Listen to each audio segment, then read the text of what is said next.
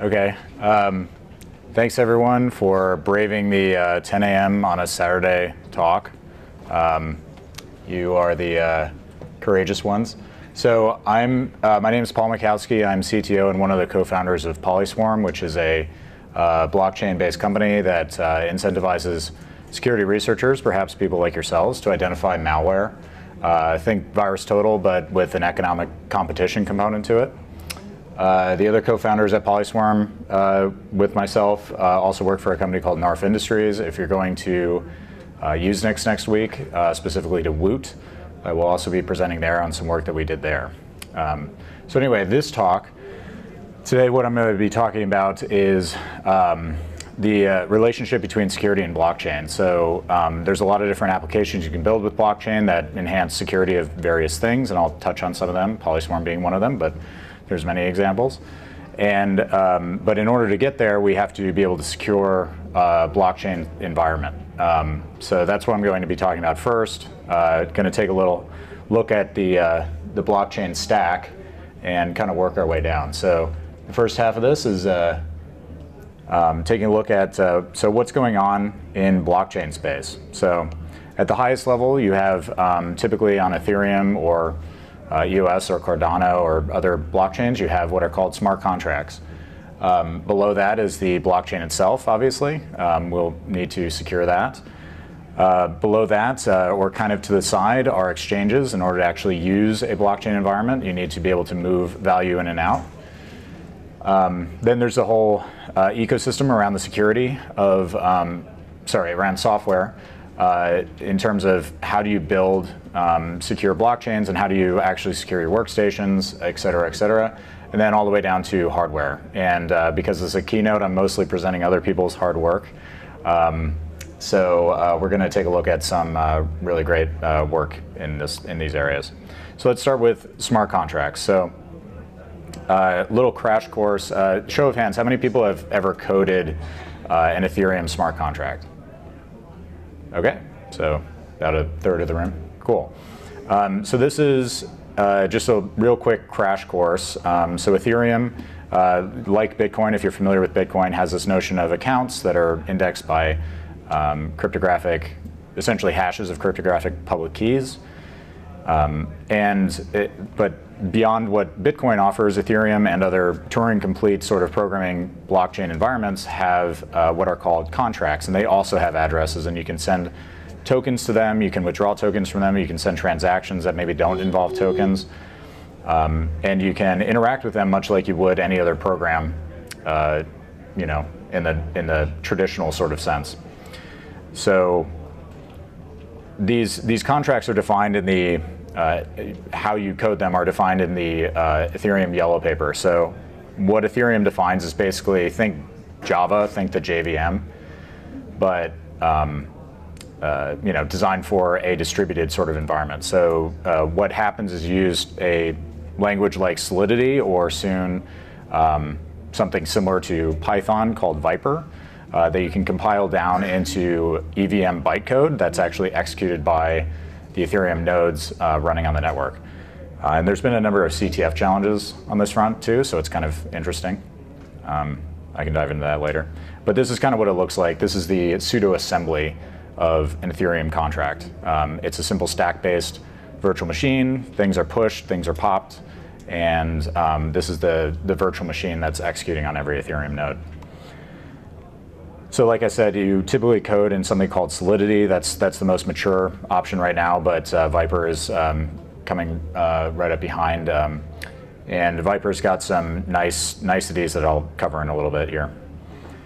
So I could give a whole talk on, you know, Ethereum and Solidity, et cetera, but let's take a look at a few examples of smart contract vulnerabilities that have happened in the past. And the reason why this is important is if people can't trust this blockchain environment, then people aren't going to trust using this blockchain environment to actually build security products on top of. So this is a good example. There was a unabashedly pyramid scheme deployed on Ethereum. A lot of times people are a bit more coy about the fact that they're deploying pyramid schemes. But this pyramid scheme was called Rubixi.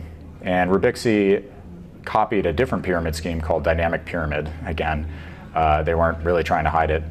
But what happened here is, and the reason why I want to cover this is something that is actually no longer possible in Solidity. They removed some foot guns from Solidity, preventing developers from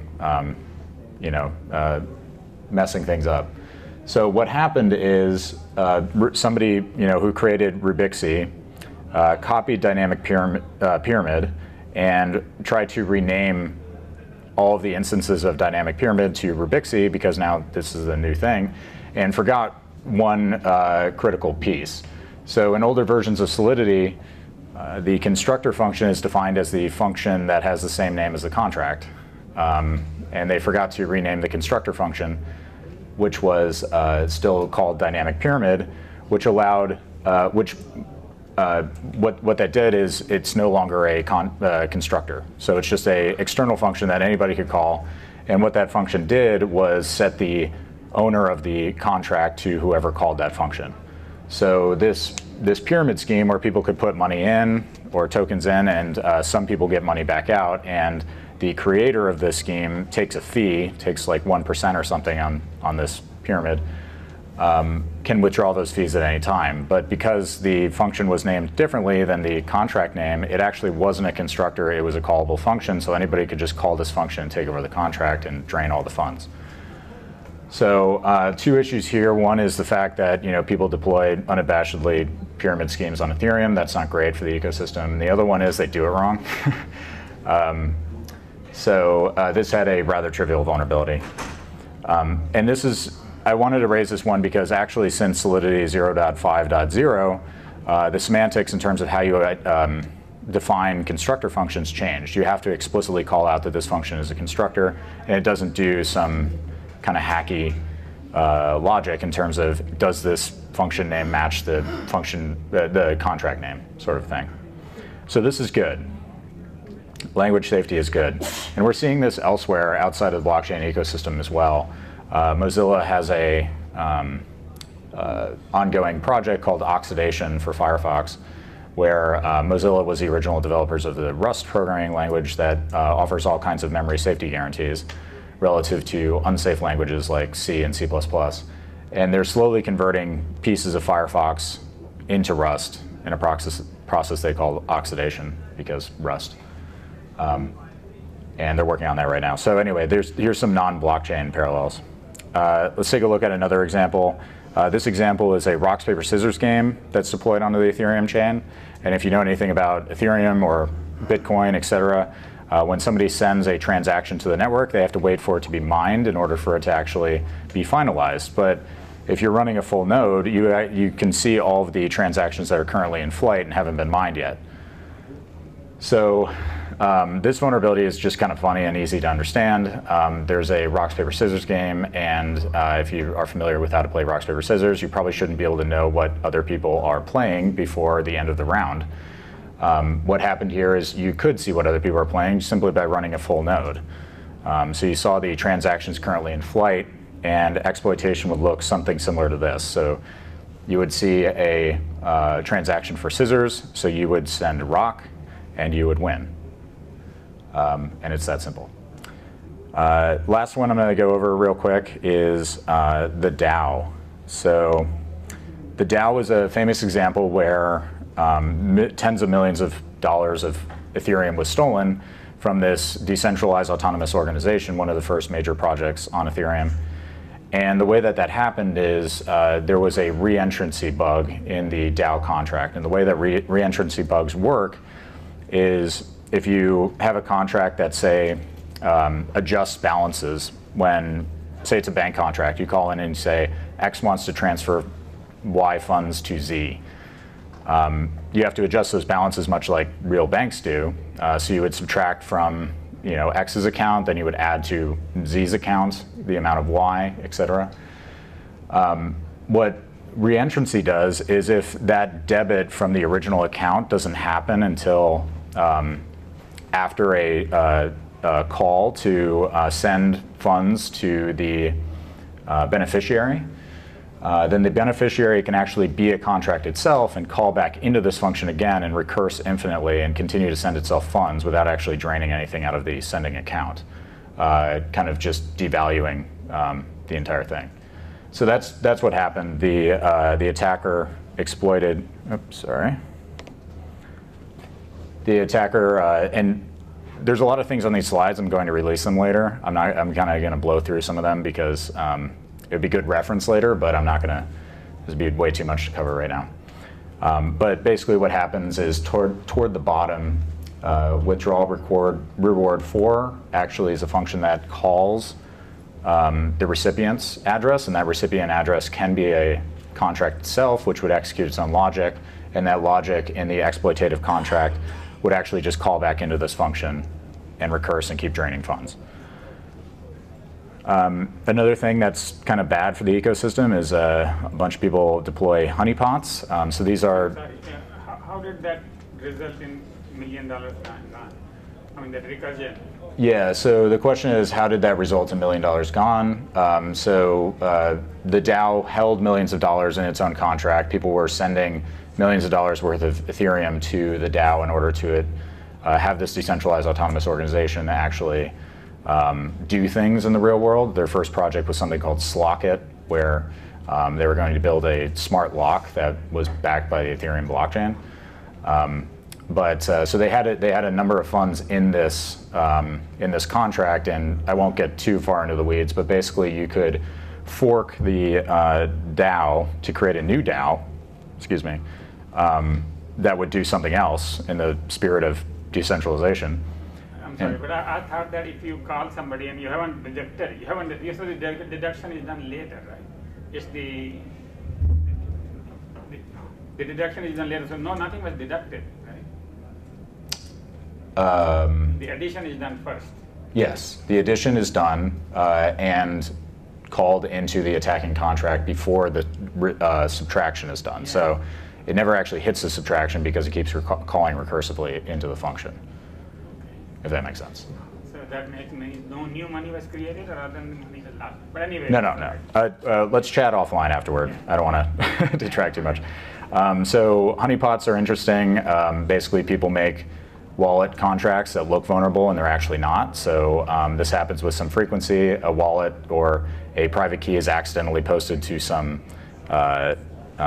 forum, and people jump on this and try to take it over. But there's some subtle bugs, quote unquote, that actually prevents them from getting the funds out. So anyway, there's a lot to chat about here as well. One of my coworkers, Ben Schmidt, spoke at length on smart contract honeypots at Hack in the Box in Amsterdam. So I'd encourage you to check that out. But one of them that he talked about here is another classic reentrancy sort of attack. So people are able to get, are sending funds and not actually able to get funds back out.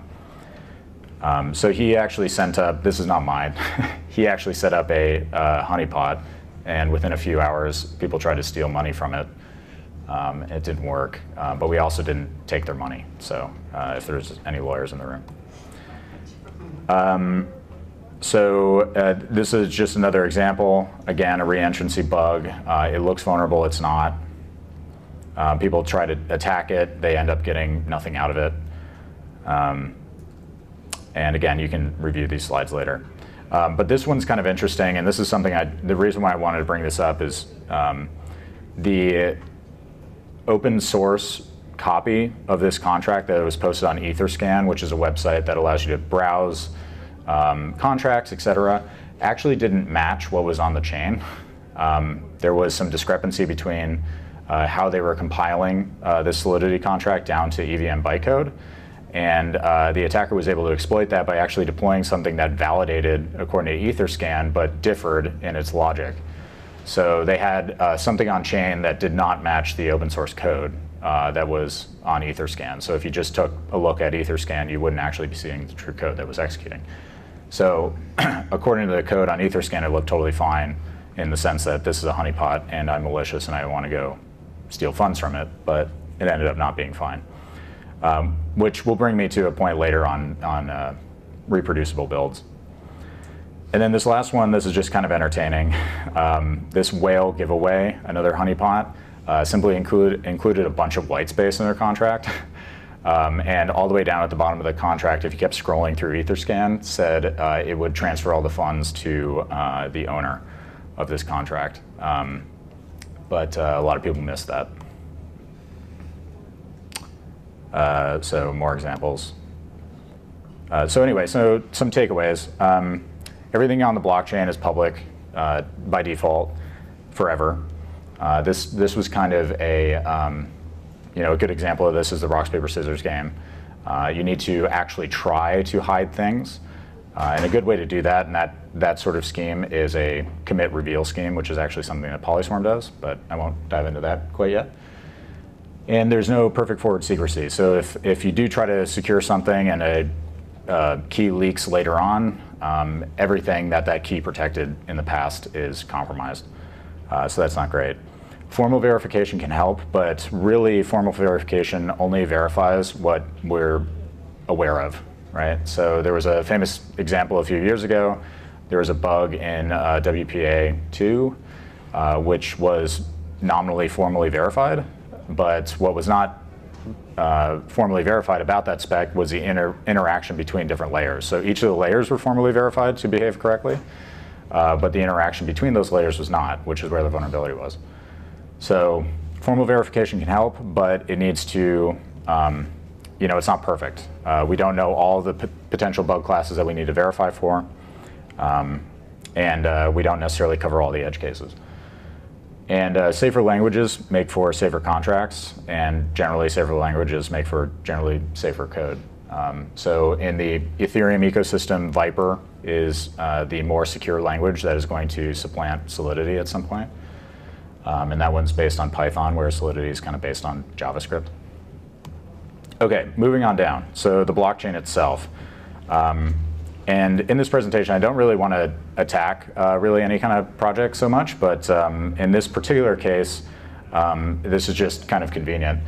So really two different sort of thrusts in terms of securing a blockchain itself. One is the economic or incentivization design, right? You need to be Byzantine fault tolerant.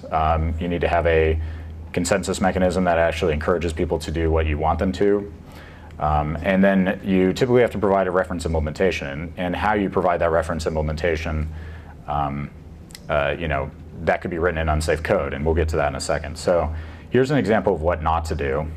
So EOS is a blockchain that you could say a lot about EOS. One of the things in their design is they have a select group of block producers, and those block producers are selected dynamically by holders of EOS tokens on a continual basis. They have this constitution that all the block producers are supposed to follow, and one of the things that constitution mandates is there can be a blacklist that all block producers must honor. And that the purpose of this blacklist is if somebody hacks somebody else on EOS, steals tokens, they want to blacklist the addresses that those tokens went to so that they can no longer liquidate. These block producers won't sign blocks coming from of transfers coming out of the stolen fund address, thereby blocking liquidation of the attacker's funds.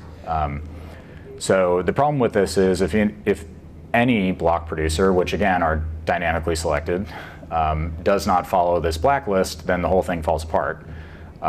So this is an example of not being Byzantine fault tolerant. Typically you want to strive for something like at least 50% need to fail. This is any one particular participant needs to fail. And actually, Eamon worked with Vitalik on Vitalik is the creator, one of the creators of Ethereum, on a blog post on how to achieve 99% Byzantine fault tolerance. So you can do much better than this. This is what not to do.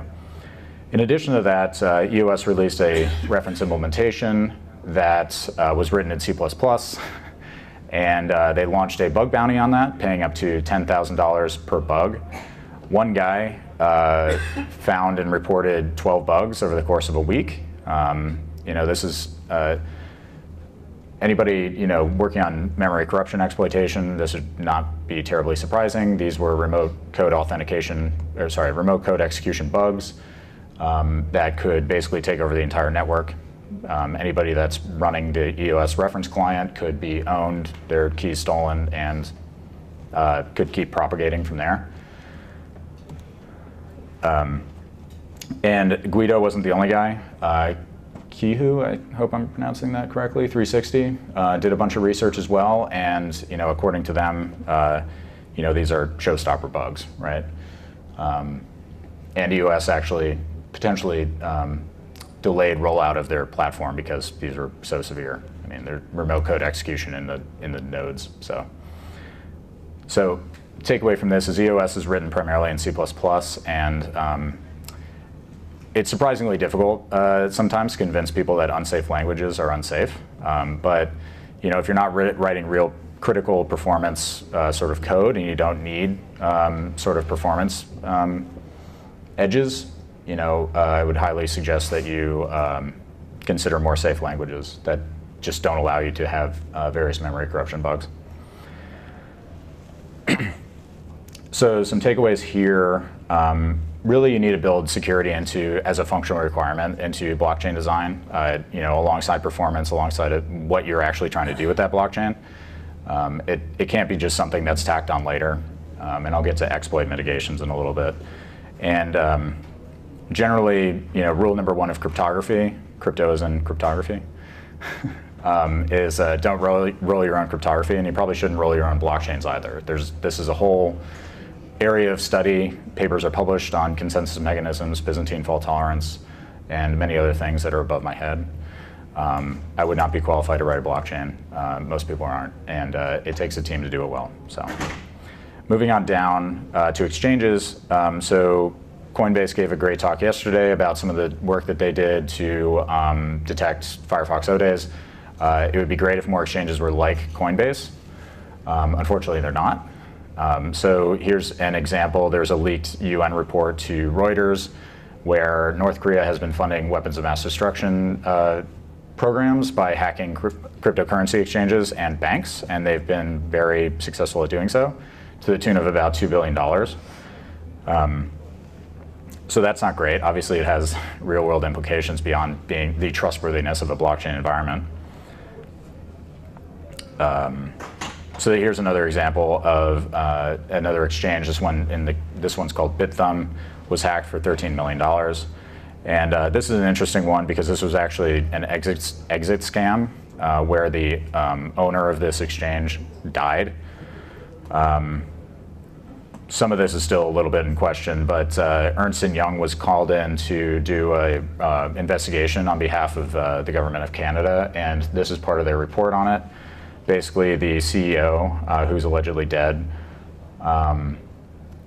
was the only one with the private keys, and they had no backups, and he used these private keys to move a bunch of exchange funds into personal wallets and use them as margin on other exchanges for trading. So not great for the trustworthiness of the ecosystem in general.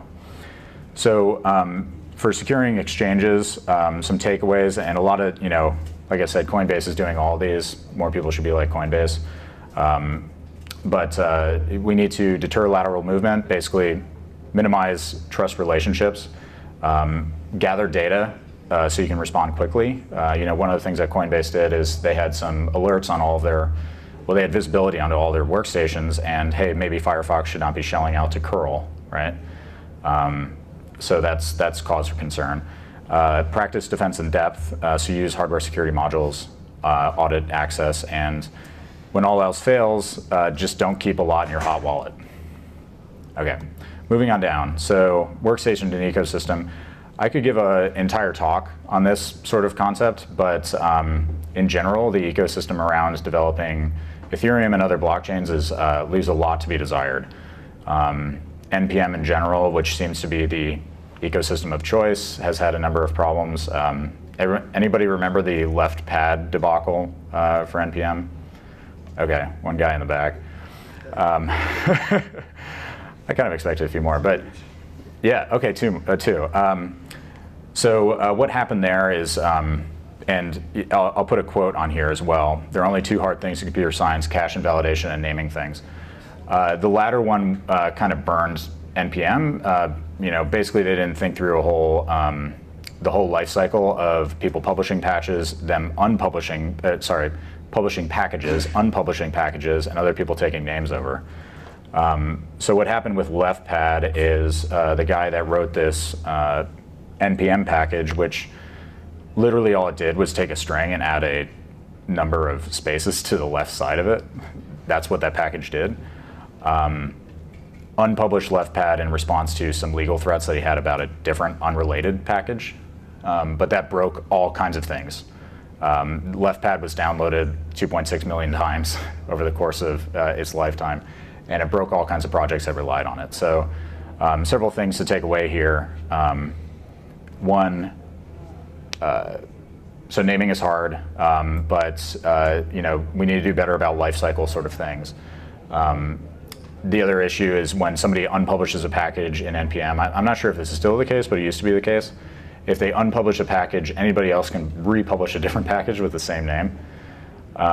So, as an attacker, I might just watch to see when packages are unpublished and republish a malicious version of that just immediately after they're unpublished. Really, much like email addresses, Yahoo got burned for this a while ago, where they were reusing email addresses. So people would close accounts and people could sign up for the same email address that somebody had previously.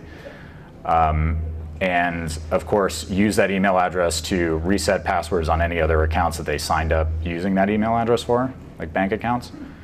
So generally, just don't allow reuse of names would probably be part of that. And have some security CI in your package repositories, but this kind of depends on reproducible builds. So NPM suffers from the same thing as this earlier example with this contract on Etherscan, where you can publish source to GitHub, you can publish source to NPM, and that source does not need to match what is compiled in the package hosted on NPM. And the reason why that requirement is, so you can have a totally innocuous looking piece of source code on NPM, you can NPM get the source, it looks fine. But if you do an NPM install on the same package, it's malicious. And the reason for that is NPM builds are not reproducible. This is not a problem specific to NPM. It's a difficult problem in general. A lot of people are working on it. Debian has been working to get their entire package repository reproducible for almost a decade now. But this is also where more secure languages can come in and help. There's a lot of effort in the Rust community to make more packages reproducible. And what reproducibility gets you is basically anybody has this source can produce the exact same byte for byte, bit for bit, binary output by compiling it as anybody else. Okay, moving on down to hardware. So it's a fun tweet by Dan Guido, who's the CEO of Trail of Bits. So Ledger is a hardware wallet company. Some other hardware wallet companies are Trezor, KeepKey, and a number of others. But Ledger stood up a rather world-class sort of security research team within their company. And what they did is they immediately started looking at competitor products and finding vulnerabilities and reporting them. So a little bit of adversarial marketing.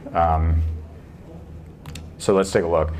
One of their blog posts, they claimed they were able to compromise a Trezor using about $100 worth of equipment in 5 minutes of time. They did this via, well, they didn't actually fully disclose how they did it, but most likely via side channels.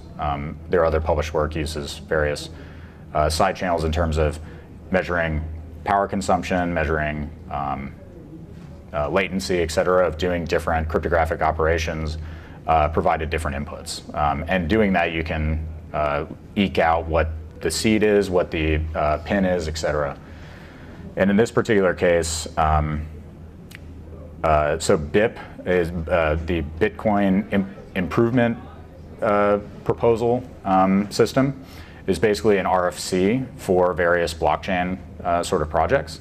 And BIP 32 defines how to stretch a user-provided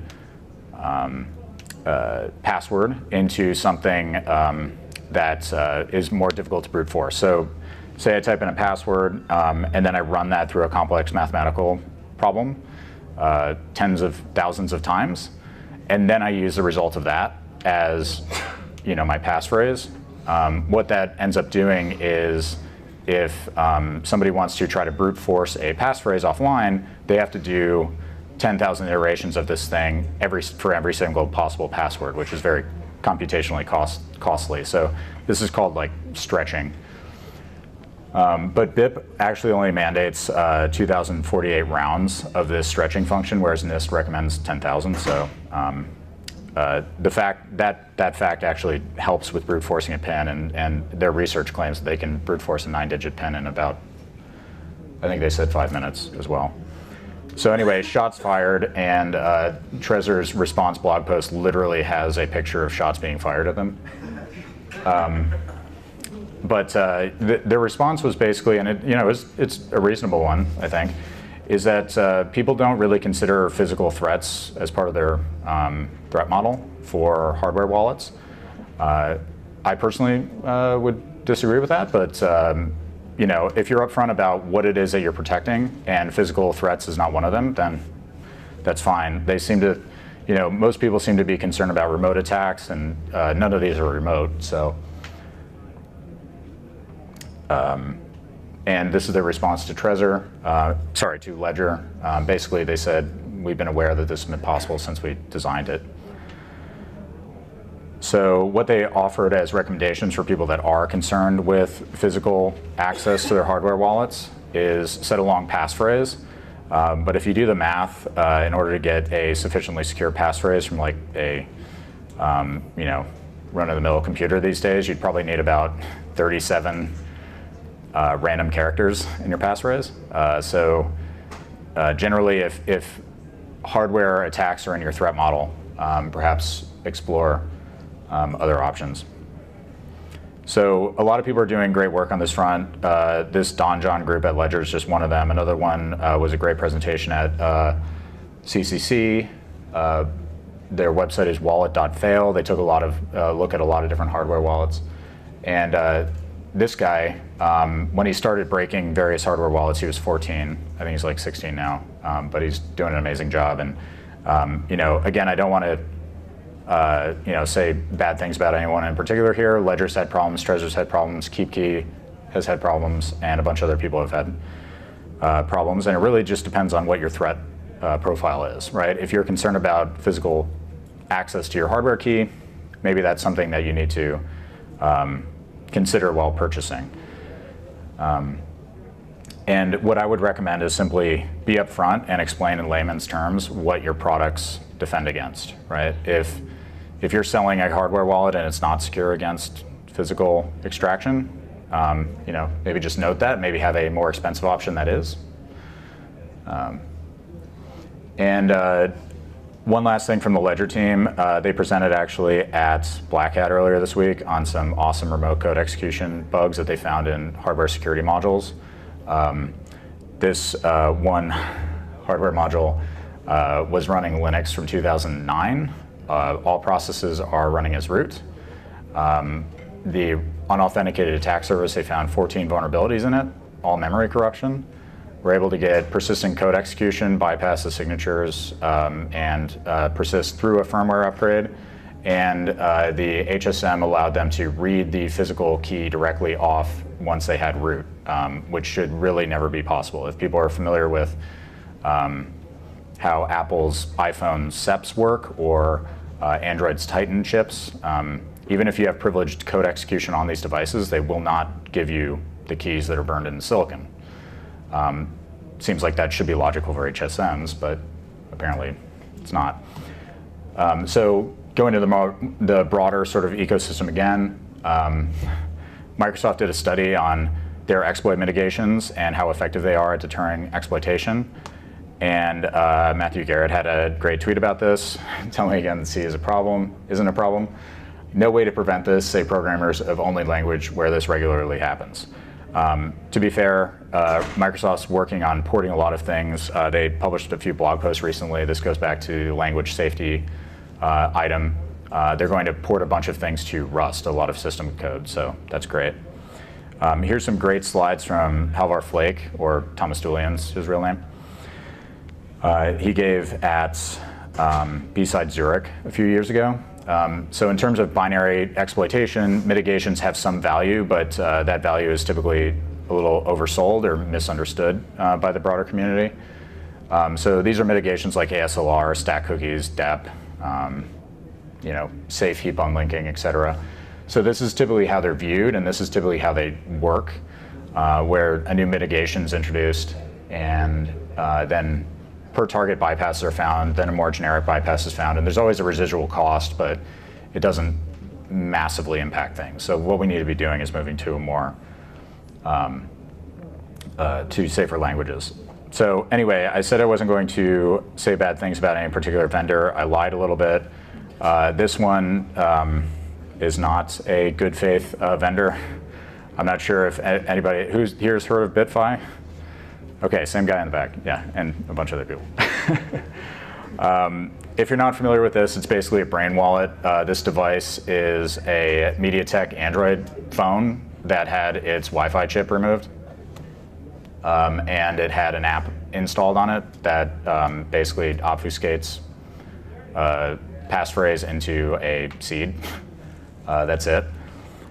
So people obviously reverse engineered this and rewrote this obfuscation in Python and published it on GitHub. There's really nothing, you don't need this device to use the BitFi protocol at all. There is no secure element in it. There's no entanglement with secure software, secure hardware. It's simply a brain wallet. And what I mean by that is you need to remember everything about your seed and your passphrase. There's some gems from their Twitter. So John McAfee promoted these people and set a bug bounty on this piece of hardware. And people got root on it. And they said that doesn't count. Getting root doesn't mean it's been hacked. But to be fair, they've since updated their Twitter account to say that their social media is not checked for accuracy. So I think they solved the problem. So some other selected research. I'm not going to go into these. There's a lot of great research. Again, Salim doing some great stuff, and a few other people. You can check them out later. So that's kind of down the stack of how to secure a blockchain sort of environment. Now, what can we use blockchains for to enable security applications? There's a few kind of broad categories. One is kind of identity, authentication, and audit of access. And there's some good projects in this space. One of them is Civic, which is basically blockchain-backed identity. So you could think of like a driver's license or something, except you selectively disclose various attributes of your person or whatever it is that you're identifying to people that you've authorized to view.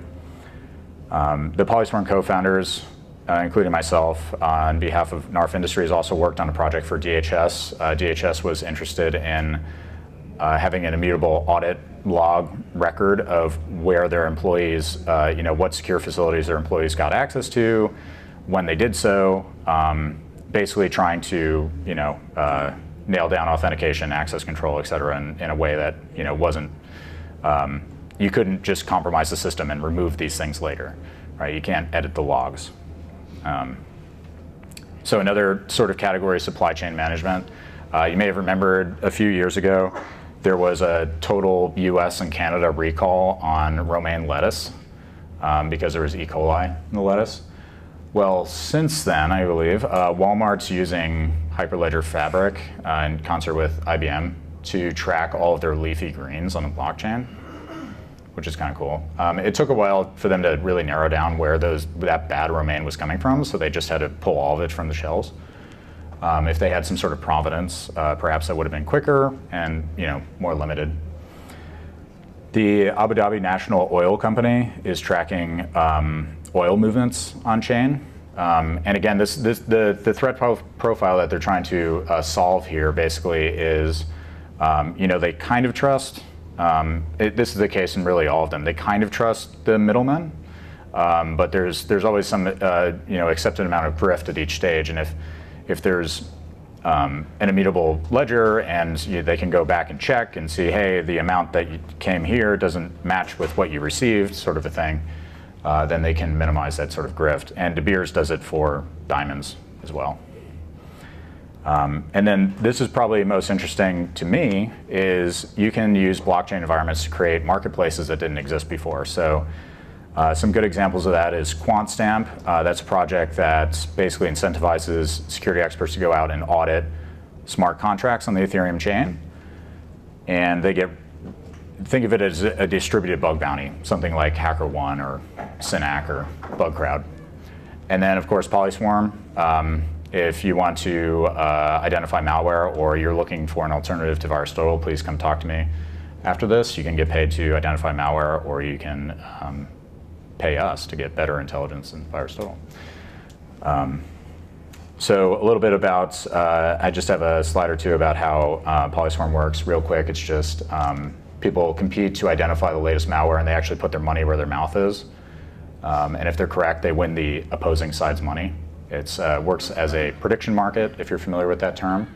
Again, please talk to me afterwards. You can try it out on polyswarm.network. You can kind of drag and drop files, much like other multi-scanners. You can search for hashes, you can search for metadata. We're piping things through NSA's Ghidra and a bunch of other things to extract features of these files. You can do YARA-based hunting, etc. So again, please talk to me afterward if that sounds interesting to you, or if you're using VirusTotal today. So some takeaways from this talk. We need to have more easy-to-use formal verification. It needs to be applied in more locations, but really formal verification is made simpler and enabled by more secure languages. We're well past the time where we need to argue about whether we should be writing new projects in secure languages. It's one thing to maintain existing projects in an unsafe language, but unsafe languages are unsafe, full stop. And no amount of fuzzing, no amount of Project Zero taking a look at your things are going to ultimately fix the problem. So we need to have more secure languages. We need more fuzzing and static checking in CI for projects that haven't been moved to more secure languages yet. And one of the things that Trail of Bits found, I mentioned them before, they audited a lot of smart contracts, some rather marquee ones, and what they found is about 78% of the critical severity vulnerabilities that they found could be found with automation, but 50% of the vulnerabilities as a whole definitely could not. So this sort of automated testing simply does not displace human audits. Perhaps those numbers could improve with changes to the language, et cetera, but that's not where we are right now. Point 3 is be clear about the defended threat models. If you're selling a product or selling a service that's supposed to secure people, step 1 should be what exactly are you securing people against, and explain that to them in simple terms. Just don't just say this is secure. We need better cloud HSMs. So a lot of these exchange hacks, particularly the exchanges in South Korea that North Korea is using pilfered funds to fund nuclear weapon development. We need to have better cloud HSMs that limit exposure. 13 million only stolen from BitThumb is actually not that bad in the grand scheme of cryptocurrency exchange hacks, but it's still not great.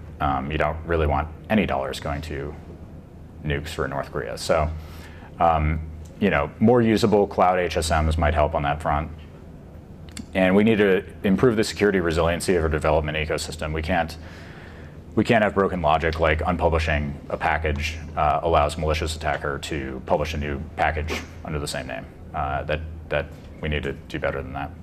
And then finally, if I leave you with anything, is that blockchains hold significant promise for legitimate security applications, but none of them would work if we're not able to properly secure blockchains themselves. So with that, I'd like to thank you. Thank you for attending. Thank you for coming out at 10 a.m. on a Saturday in Vegas. And I'd like to open up for any questions. Yes? What do you think of blockchain as an enabler to enhance the security? For example, blockchain would act as a control layer on top of distributed storage or computing, so that you ensure that your data cannot be. It's not like when you share your data with Google, they get compromised and then it gets leaked. Yeah. Is this theory correct in the future? So the question is, if I could summarize correctly, hope I do, is having a blockchain layer for data sovereignty. Does that make sense, basically? Yeah. Okay, so, I use Google Drive all the time. These slides are made in Google. Yes, if Google got hacked, there would be much larger fish to fry than me. But you do have to trust Google. You have to trust, that they won't get hacked and they'll do proper things with your data. One project in this space that I didn't name that I'd point you to is Golem. Golem is a project that's you can think AWS without Amazon.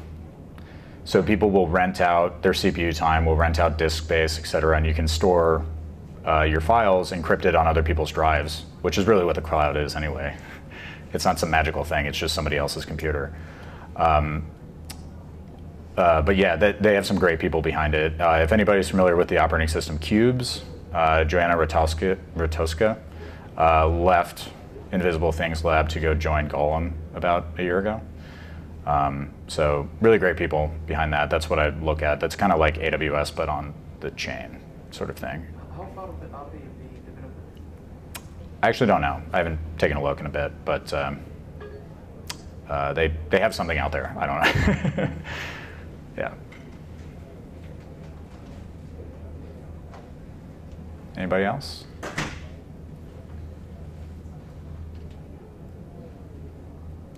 Okay.